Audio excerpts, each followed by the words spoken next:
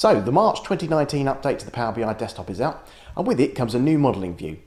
In today's episode of the Power BI show, I'm going to take an in-depth look at that new modelling view and the new features that it brings.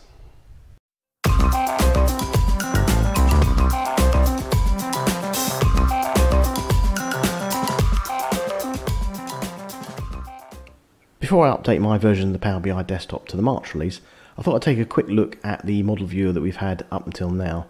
And that way we can do a comparison between the old version and the new version, and then I think we can see just how many new features they've added into the new version. So if we start off with the old version, really all you got with this was a view of your tables and the relationships between them. We can see whether they're bi-directional filtering or single direction filtering. We can double click on a relationship and edit that. We can set up the which fields the relationship is between. Again, we can set the direction of the filtering, the cardinality, and whether the relationship is active. We can right click on a table and hide that in the report view, and you can right click on individual fields and hide those in the report view.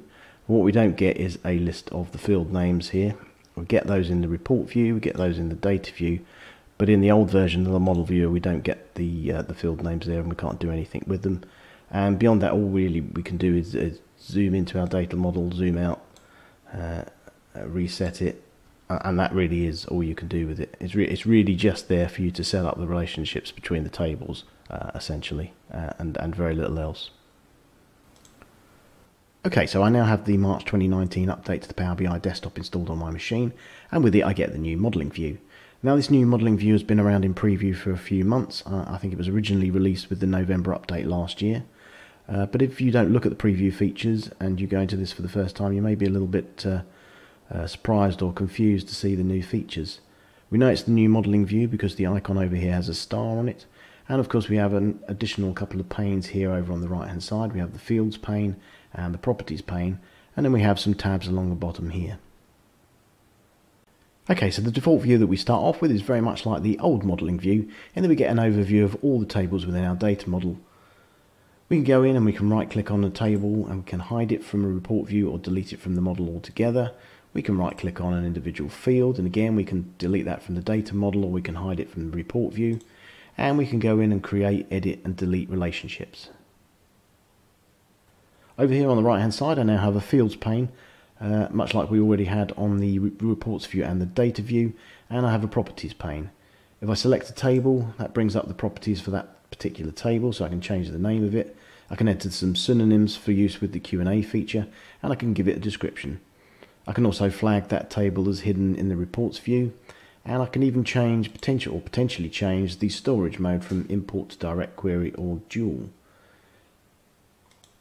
If I select on a field, I get some more properties. I can change the data type, the format, the sort by column, and that's very similar to what we already had in the reports view on the modelling ribbon. One of the new features that we now have is the concept of folders within a table. So what we can do now is we can select multiple fields in a table and we can store those into a folder under the table.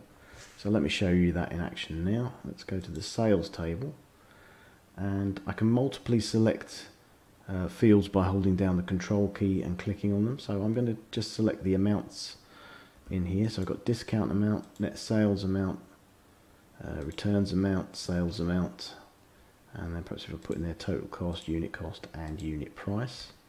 And then if I go over to the properties pane here, we've got one of the properties is display folder. I can put in there say amounts. And then you see we've now created a folder under the sales table called amounts, and all those fields are stored within that folder. Let's take that on further and do that again. So this time I'm going to select the quantity field, so discount quantity, net sales quantity, returns quantity and sales quantity. And I'm going to call that, give that name of quantities for the folder. Press return, and I've now got two folders in my table, amounts and quantities. I can right click on that folder name and I can rename that or delete it from the model. If I delete it from the model, that just returns my fields back into the under the sales table. I can also now change the properties of multiple fields at once.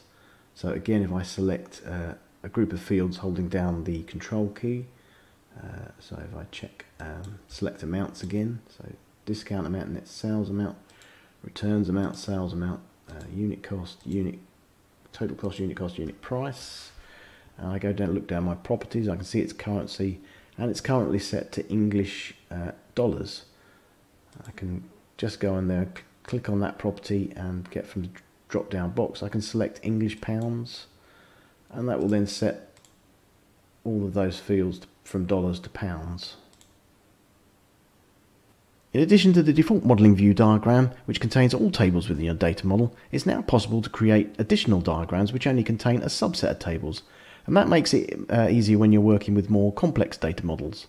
To do that, we click on the plus down here. That brings us up with a blank diagram canvas, and then I can start by bringing in one of my tables. So if I bring in the sales table, for example, then I can bring in individual tables one by one, or I can also right click on the background and then tell it to add all related tables, and what that will do is add all the tables that have a direct relationship with my sales table here. And I can resize that down. As you can see, that's much easier to work with. If you had a much more complex data model than the one I have here, that would make it much easier to work with. I can create additional diagrams by clicking on the plus again, and I can bring in another table, so product, and again I can bring in all the related tables to that one, and you can see then I can have a whole series of diagrams that would make it much easier to work on a complex data model. And then if I want to, I can rename these diagrams by simply double clicking on the tabs down the bottom. So if I call this one sales, for example, and then double click on this one, and I can call that products.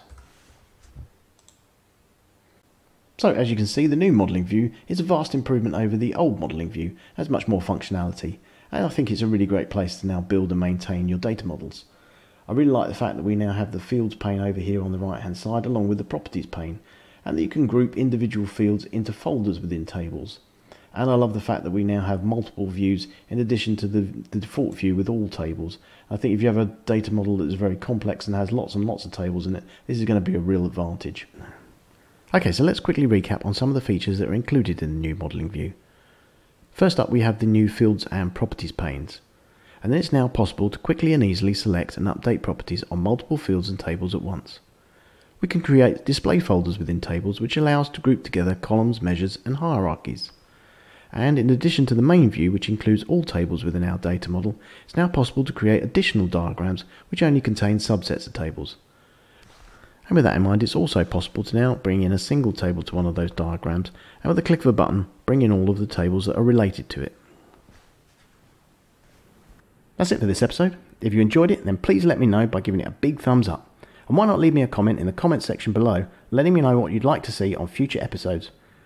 If you're new to the channel, or you haven't done so already, then please hit that subscribe button, and don't forget to click on the bell icon to be notified of when I upload new content to the channel. As always, thank you so much for watching, and I look forward to seeing you on the next episode of the Power BI Show.